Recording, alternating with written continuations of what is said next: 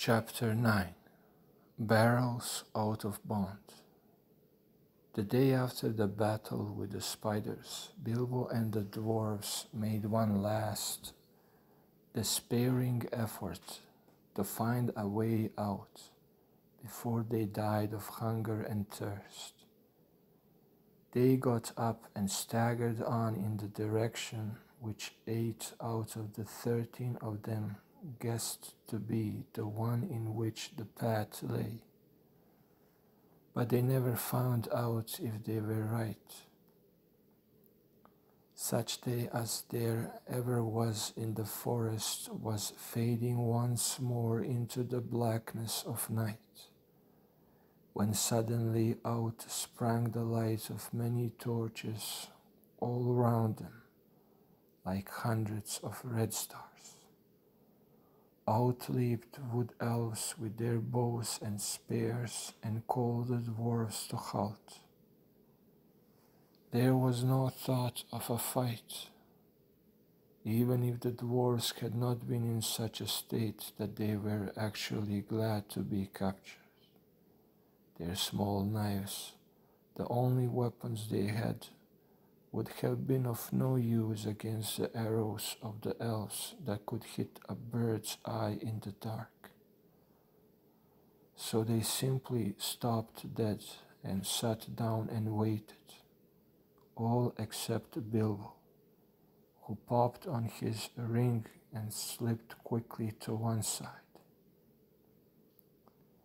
That is why when the elves bound the dwarves in a long line, one behind the other, and counted them, they never found or counted the Hobbit. Nor did they hear or feel him trotting along well behind their torch, light as they led off their prisoners into the forest. Each dwarf was blindfolded, but that did not make much difference, for even Bilbo with the use of his eyes could not see where they were going, and neither he nor the others knew where they had started from anyway.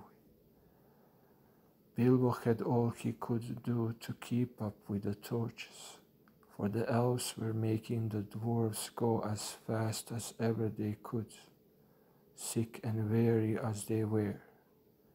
The king had ordered them to make haste. Suddenly the torches stopped, and the Hobbit had just time to catch them up before they began to cross the bridge. This was the bridge that led across the river to the king's doors.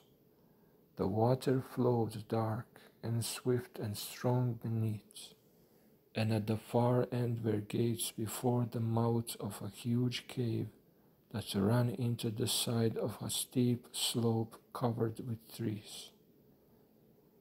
There the great beeches came right down to the bank, till their feet were in the stream. Across the bridge the elves thrust their prisoners, but Bilbo hesitated in the rear. He did not at all like the look at the cavern mouth, and he only made up his mind not to desert his friends just in time to scuttle over at the heels of the last elves, before the great gates of the king closed behind them with a clank. Inside, the passages were lit with red torchlight, and the elf guards sang as they marched along the twisting, crossing and echoing paths. These were not like those of the goblin cities. They were smaller, less deep underground, and filled with a cleaner air. In a great hall with pillars hewn out of the living stone sat the elven king on a chair of carven wood. On his head was a crown of berries and red leaves, for the autumn was come again. In the spring he wore a crown of woodland flowers. In his hand he held a carven staff of oak. The prisoners were brought before him, and though he looked grimly at them, he told his men to unbind them, for they were ragged and weary. Besides, they need no ropes in here, said he. There is no escape from my magic doors for those who are once brought inside. Long and searchingly he questioned the dwarfs about their doings, and where they were going to, and where they were coming from. But he got little more news out of them than out of Thorin. They were surly and angry and did not even pretend to be polite. What have we done, O king? Said Balin, who was the eldest left. Is it a crime to be lost in the forest, to be hungry and thirsty, to be trapped by spiders? Are the spiders your tame beasts or your pets if killing them makes you angry?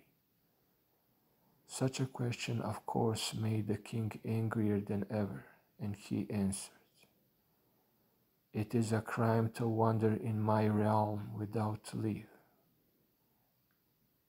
Do you forget that you were in my kingdom, using the road that my people made?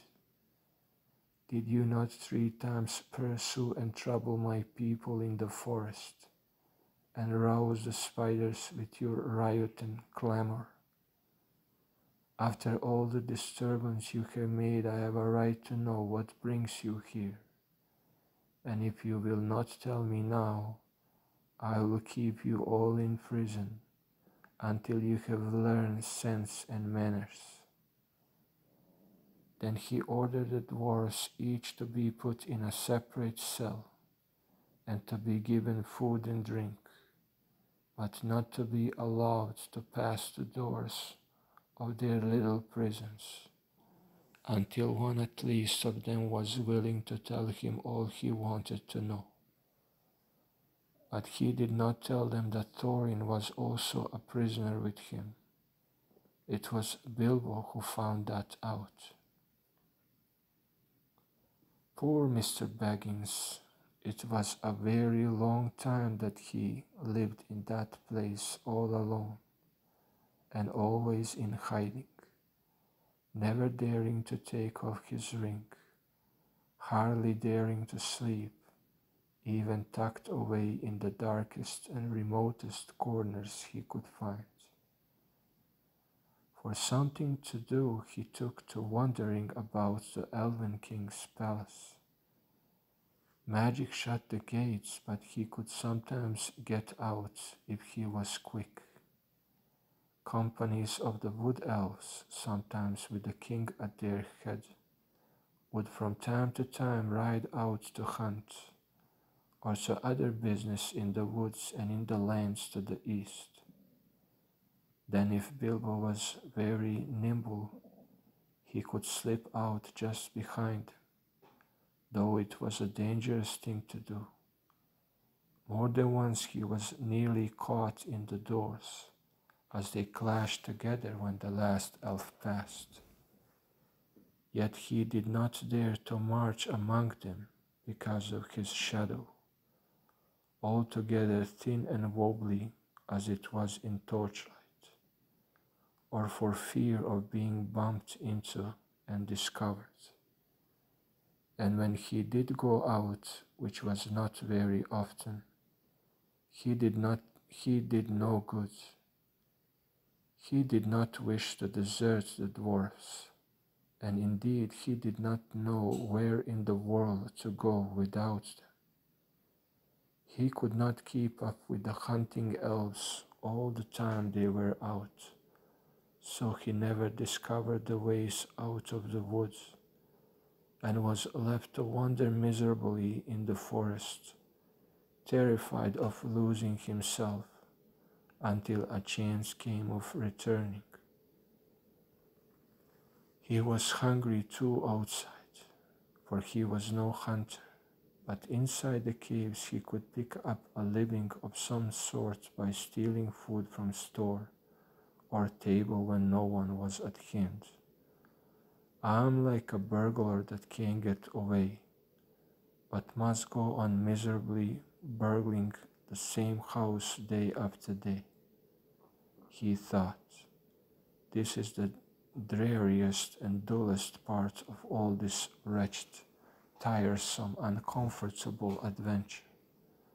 I wish I was back in my Hobbit hole, by my own warm fire, by my own warm fireside with the lamp shining.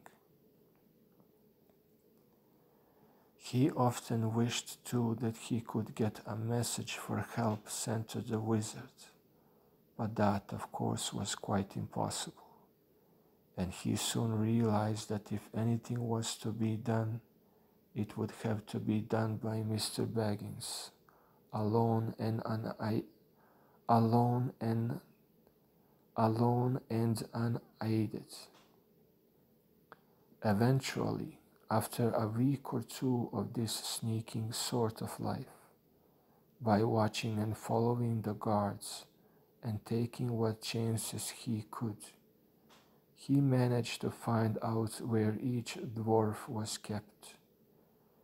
He found all their 12 cells in different parts of the palace, and after a time he got to know his way about very well. What was his surprise one day to overhear some of the guards talking and to learn that there was another dwarf in prison too, in a specially deep dark place.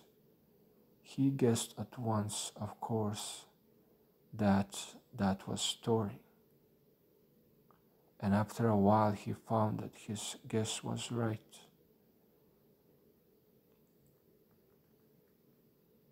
At last, after many difficulties, he managed to find the place when no one was about and to have a word with the chief of the dwarves. Thorin was too rich to be angry any longer at his misfortunes, and was even beginning to think of telling the king all about his treasure and his quest, which shows how low-spirited he had become.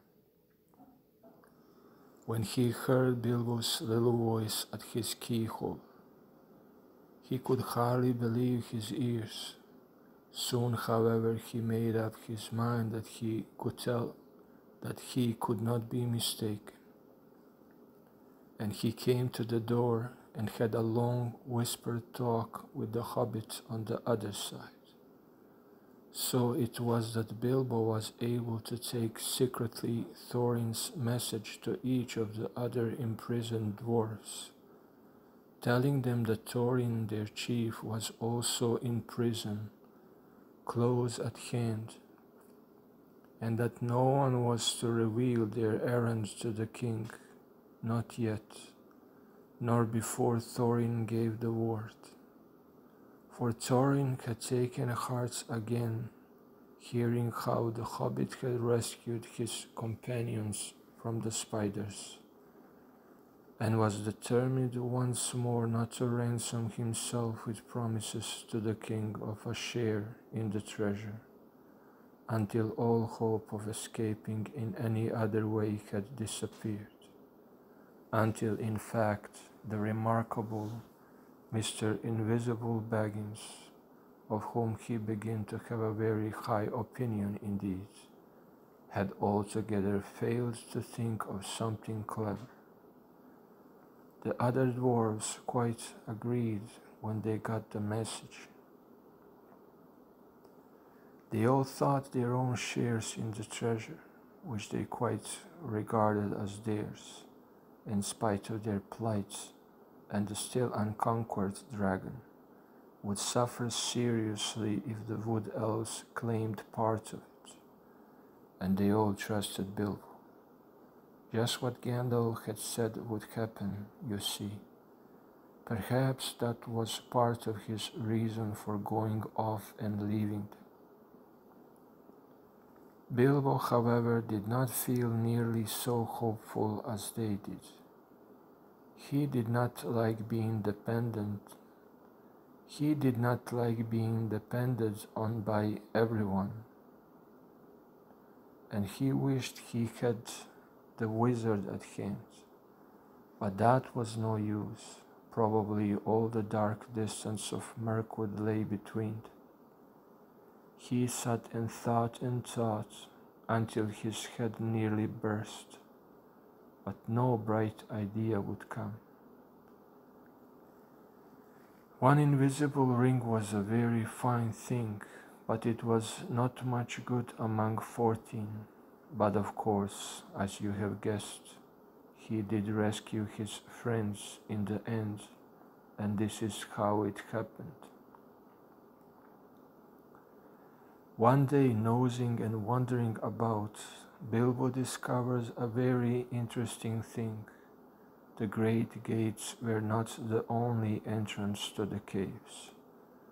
A stream flowed under parts of the lowest regions of the palace and joined the forest river some way further to the east, beyond the steep slope out of which the main mouth opened.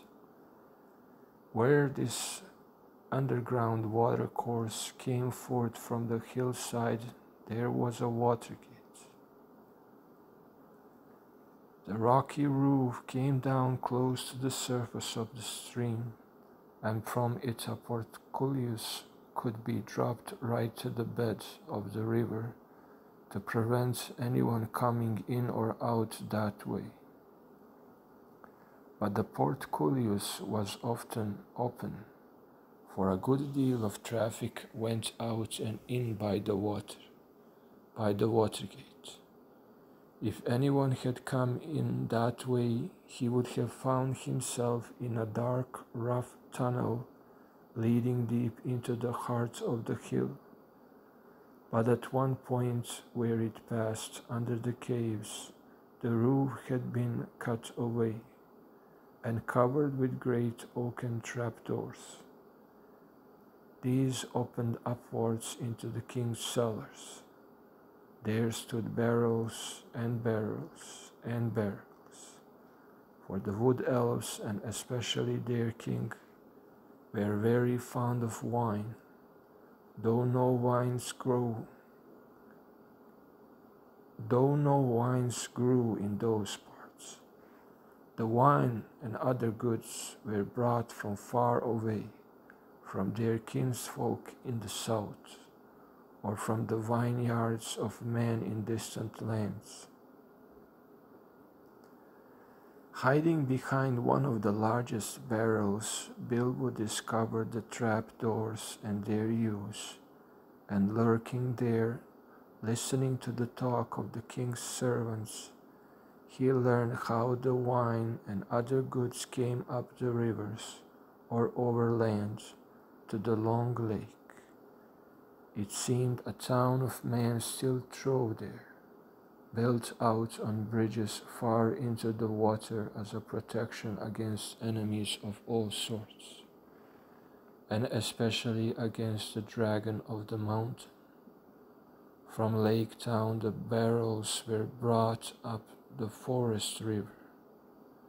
Often they were just tied together like big rafts and poled, or rowed up the stream. Sometimes they were loaded onto flat boats. When the barrels were empty, the elves cast them through the trapdoors, opened the water gate, and out the barrels floated on the stream, bobbing along until they were carried by the current to a place far down the river where the bank jutted out, near to the very eastern edge of Mirkwood. There they were collected and tied together and floated back to Lake Town, which stood close to the point where the forest river flowed into the long lake. For some time Bilbo sat and thought about this watergate, and wondered if it could be used for the escape of his friends, and at last he had the desperate beginnings of a plan. The evening meal had been taken to the prisoners. The guards were tramping away down the passages, taking the torchlight with them and leaving everything in darkness. Then Bilbo heard the king's butler bidding the chief of the guards good night. "Now come with me," he said, "and taste the new wine that has just come in. I shall be hard at work tonight, clearing the cellars of the empty wood. So let us have a drink first to help the labor." "Very good," laughed the chief of the guards.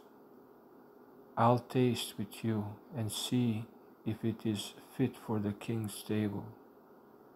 There is a feast tonight, and it would not do to send up poor stuff." When he heard this, Bilbo was all in a flutter, for he saw that luck was with him, and he had a chance at once to try his desperate plan. He followed the two elves until they entered a small cellar and sat down at a table on which two large flagons were set. Soon they began to drink and laugh merrily. Luck of an unusual kind was with Bilbo then.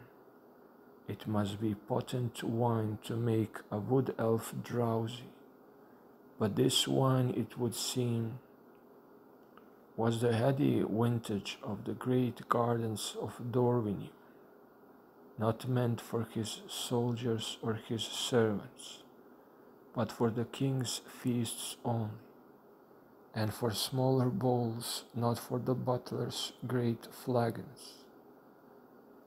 Very soon the chief guard nodded his head, then he laid it on the table and fell fast asleep. The butler went on talking and laughing to himself for a while, without seeming to notice. But soon his head too nodded to the table, and he fell asleep and snored beside his friend. Then in crept the Hobbit. Very soon the chief guard had no keys, but Bilbo was trotting as fast as he could along the passages towards the cells. The great bunch seemed very heavy to his arms, and his heart was often in his mouth, in spite of his ring, for he could not prevent the keys from making every now and then a loud clink and clank, which put him all in a tremble. First he unlocked Balin's door, and locked it again carefully as soon as the dwarf was outside. Balin was most surprised, as you can imagine, but glad as he was to get out of his wearisome little stone room. He wanted to stop and ask questions and know what Bilbo was going to do and all about it. "No time now," said the Hobbit. "You just follow me. We must all keep together and not risk getting separated. All of us must escape or none, and this is our last chance. If this is found out, goodness knows where the king will put you next. With chains on your hands and feet too, I expect. Don't argue, there's a good fellow." Then off he went from door to door until his following had grown to 12, none of them any too nimble, what with the dark and what with their long imprisonment. Bilbo's heart thumped every time one of them bumped into another, or grunted or whispered in the dark. "Drat this dwarvish racket," he said to himself. But all went well, and they met no guards. As a matter of fact, there was a great autumn feast in the woods that night, and in the halls above. Nearly all the king's folk were merry-making. At last, after much blundering, they came to Thorin's dungeon, far down in a deep place, and fortunately not far from the cellars. "Upon my word," said Thorin, when Bilbo whispered to him to come out and join his friends, "Gandalf spoke truth, as usual. A pretty fine burglar you make, it seems, when the time comes. I'm sure we are all forever at your service, whatever happens after this. But what comes next?" Bilbo saw that the time had come to explain his idea, as far as he could, but he did not feel at all sure how the dwarves would take it. His fears were quite justified, for they did not like it a bit, and started grumbling loudly in spite of their danger. "We shall be bruised and battered to pieces and drowned too, for certain," they muttered. "We thought you had some sensible notion when you managed to get hold of the keys. This is a mad idea." "Very well," said Bilbo, very downcast and also rather annoyed. "Come along back to your nice cells, and I will lock you all in again. And you can sit there comfortably and think of a better plan. But I don't suppose I shall ever get hold of the keys again, even if I feel inclined to try." That was too much for them, and they calmed down. In the end, of course, they had to do just what Bilbo suggested, because it was obviously impossible for them to try and find their way into the upper halls, or to fight their way out of the gates that closed by magic. And it was no good grumbling in the passages until they were caught again. So following the hobbits down into the lowest cellars they crept. They passed a door through which the chief guard and the butler could be seen still happily snoring, with smiles upon their faces. The wine of Dorwinion brings deep and pleasant dreams. There would be a different expression on the face of the chief guard next day, even though Bilbo, before they went on, stole in and kind-heartedly put the keys back on his belt. "That will save him some of the trouble he is in for," said Mr. Baggins to himself. "He wasn't a bad fellow and quite decent to the prisoners. It will puzzle them all too. They will think we had a very strong magic to pass through all those locked doors and disappear. We have got to get busy very quick if that is to happen." Bolin was told off to watch the guard and the butler and give warning if they stirred. The rest went into the adjoining cellar with the trapdoors. There was little time to lose. Before long, as Bilbo knew, some elves were under orders to come down and help the butler get the empty barrels through the doors into the stream. These were in fact already standing in rows in the middle of the floor, waiting to be pushed off. Some of them were wine barrels, and these were not much use, as they could not easily be opened at the end without a deal of noise, nor could they easily be secured again. But among them were several others, which had been used for bringing other stuffs, butter, apples, and all sorts of things to the king's palace. They soon found 13, with room enough for a dwarf in each. In fact, some were too roomy, and as they climbed in, the dwarfs thought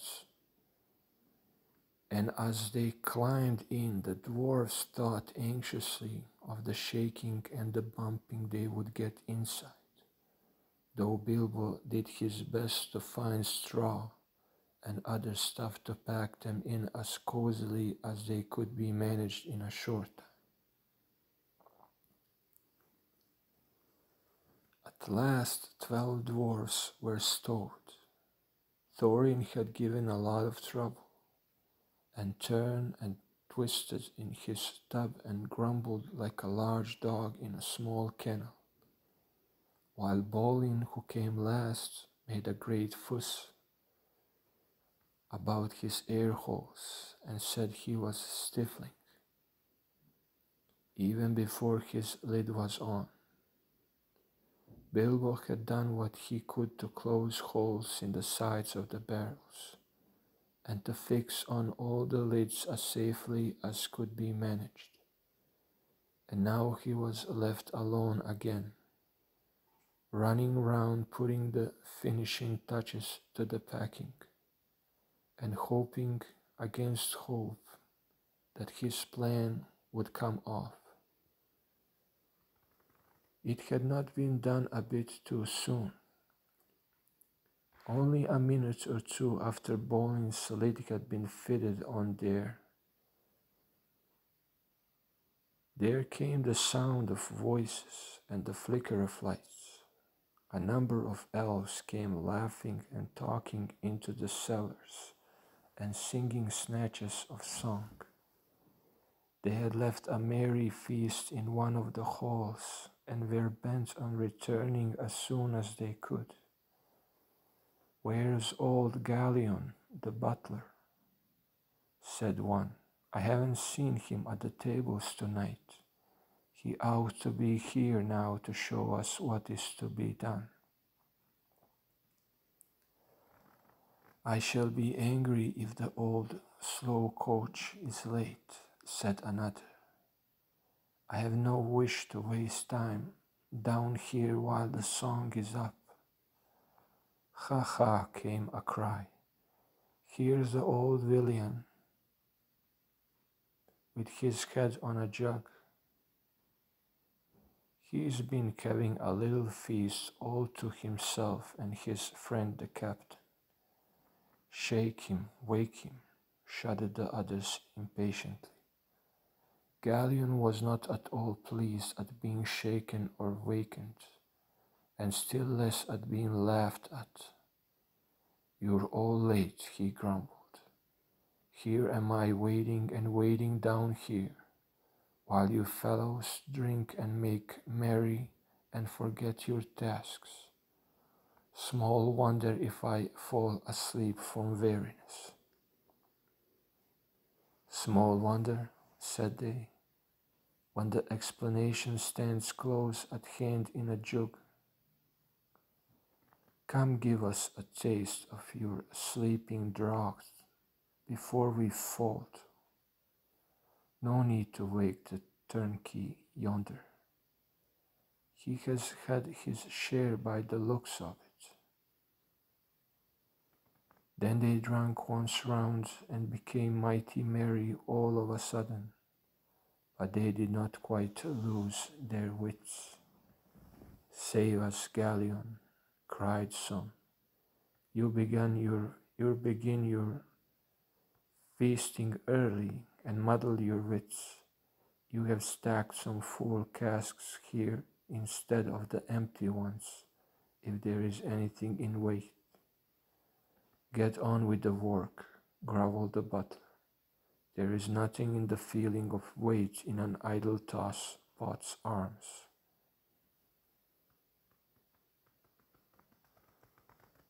"These are the ones to go and no others. Do as I say." Very well, they answered, rolling the barrels to the opening. "On your head be it. if the king's full butter tubs and his best wine is pushed into the river for the lakemen to feast on for nothing. Roll, roll, roll, roll, roll, roll, rolling down the hole. Heave ho, splash plump, down they go, down they bump. So they sang at first one barrel and then another rumbled to the dark opening and was pushed over into the cold water, some feet below. Some were barrels really empty, some were tubs neatly packed with a dwarf each. But down they all went, one after another, with many a clash and a bump, thudding on top of ones below, smacking into the water, jostling against the walls of the tunnel, knocking into one another, and bobbing away down the current. It was just at this moment that Bilbo suddenly discovered the weak point in his plan. Most likely you saw it some time ago and have been laughing at him, but I don't suppose you would have done half as well yourselves in his place. Of course he was not in a barrel himself, nor was there anyone to pack him in, even if there had been a chance. It looked as if he would certainly lose his friends this time. Nearly all of them had already disappeared through the dark trapdoor, and get utterly left behind and have to stay lurking as a permanent burglar in the elf caves forever. For even if he could have escaped through the upper gates at once, he had precious small chance of ever finding the dwarfs again. He did not know the way by land to the place where the barrels were collected. He wondered what on earth would happen to them without him, for he had not had time to tell the dwarfs all that he had learned or what he had meant to do once they were out of the wood. While all these thoughts were passing through his mind, the elves begin, very merry begin. The elves very merry began to sing a song round the river door. Some had already gone to howl onto ropes, which pulled up the portcullis at the water gate, so as to let out the barrels as soon as they were all afloat below. Down the swift dark stream you go, back to lands you once did know. Leave the holes and caverns deep, leave the northern mountains steep, where the forest wide and dim stoops in shadow grey and grim. Float beyond the world of trees, out into the whispering breeze, past the rushes, past the reeds, past the marshes, waving weeds, through the mist that riseth white, up from air and pool at night. Follow, follow stars that leap, up the heavens cold and steep. Turn when dawn comes over land, over rapid, over sand. South away and south away, seek the sunlight and the day. Back to pasture, back to mead, where the kine and oxen feed. Back to gardens on the hills, where the berry swells and fills, under sunlight, under day. South away and south away, down the swift dark stream you go, back to lands you once did know. Now the very last barrel was being rolled to the doors. In despair and not knowing what else to do, poor little Bilbo caught hold of it and was pushed over the edge with it. Down into the water he fell, splash, into the cold, dark water with the barrel on top of him. He came up again, spluttering and clinging to the wood like a rat, but for all his efforts he could not scramble on top. Every time he tried, the barrel rolled round and ducked him under again. It was really empty and floated light as a cork, though his ears were full of water. He could hear the elves still singing in the cellar above. Then suddenly the trap doors fell to with a boom and their voices faded away. He was in the dark tunnel floating in icy water, all alone, for you cannot count friends that are all packed up in barrels. Very soon a grey patch came in the darkness ahead. He heard the creak of the water gate being hauled up, and he found that he was in the midst of a bobbing and bumping mass of casks and tubs all pressing together to pass under the arch and get out into the open stream. He had as much as he could do to prevent himself from being hustled and battered to bits, but at last the jostling crowd began to break up and swing off, one by one, under the stony arch and away. Then he saw that it would have been no good even if he had managed to get astride his barrel, for there was no room to spare, not even for a hobbit, between its top and the suddenly stooping roof where the gate was. Out they went under the overhanging branches of the trees on either bank. Bilbo wondered what the dwarves were feeling and whether a lot of water was getting into their tubs. Some of those that bobbed along by him in the gloom seemed pretty low in the water, and he guessed that these had dwarves inside.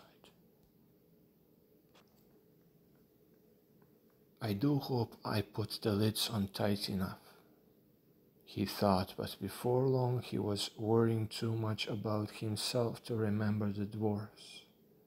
He managed to keep his head above the water, but he was shivering with the cold, and he wondered if he would die of it before the luck turned, and how much longer he would be able to hang on, and whether he should risk the chance of letting go and trying to swim to the bank. The luck turned all right before long. The eddying current carried several barrels close ashore at one point, and there for a while they stuck against some hidden root. Then Bilbo took the opportunity of scrambling up the side of his barrel, while it was held steady against another. Up he crawled like a drowned rat, and lay on the top, spread out to keep the balance as best he could. The breeze was cold, but better than the water, and he hoped he would not suddenly roll off again when they started off once more. Before long the barrels broke free again and turned and twisted off down the stream and out into the main current. Then he found it quite as difficult to stick on as he had feared, but he managed it somehow, though it was miserably uncomfortable. Luckily he was very light, and the barrel was a good big one, and being rather leaky, had now shipped a small amount of water. All the same, it was like trying to ride, without bridle or stirrups, a round-bellied pony that was always thinking of rolling on the grass. In this way at last Mr. Baggins came to a place where the trees on either hand grew thinner. He could see the paler sky between. The dark river opened suddenly wide, and there it was joined to the main water of the forest river flowing down in haste from the king's great doors. There was a dim sheet of water, no longer overshadowed, and on its sliding surface there were dancing and broken reflections of clouds and of stars. Then the hurrying water of the forest river swept all the company of casks and tubs away to the north bank, in which it had eaten out a wide bay. This had a shingly shore under hanging banks, and was walled at the eastern end by a little jutting cape of hard rock. On the shallow shore most of the barrels ran aground, though a few went on to bump against the stony pier. There were people on the lookout on the banks. They quickly pulled and pushed all the barrels together into the shallows, and when they had counted them, they roped them together and left them till the morning. Poor dwarfs! Bilbo was not badly off now. He slipped from his barrel and waded ashore, and then sneaked along to some huts that he could see near the water's edge. He no longer thought twice about picking up a supper uninvited if he got the chance. He had been obliged to do it for so long, and he knew now only too well that it was to be really hungry, not merely politely interested in the dainties of a well-filled larder. Also he had caught a glimpse of a fire through the trees, and that appealed to him with his dripping and ragged clothes clinging to him cold and clammy. There is no need to tell you much of his adventures that night, for now we are drawing near the end of the eastward journey and coming to the last and greatest adventure, so we must hurry on.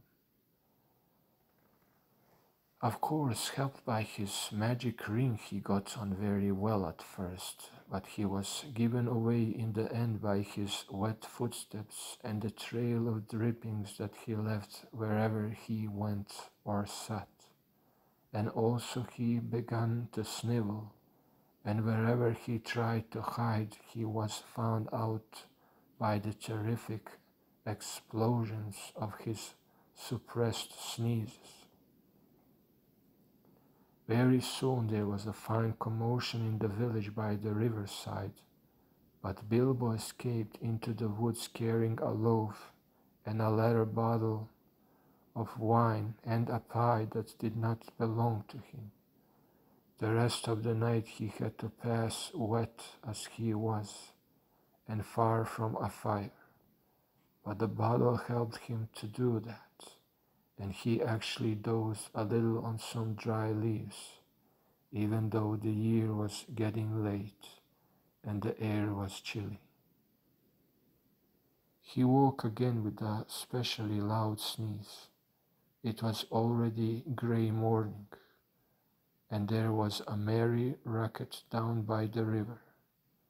They were making up a raft of barrels, and the raft elves would soon be steering it off down the stream to Lake Town.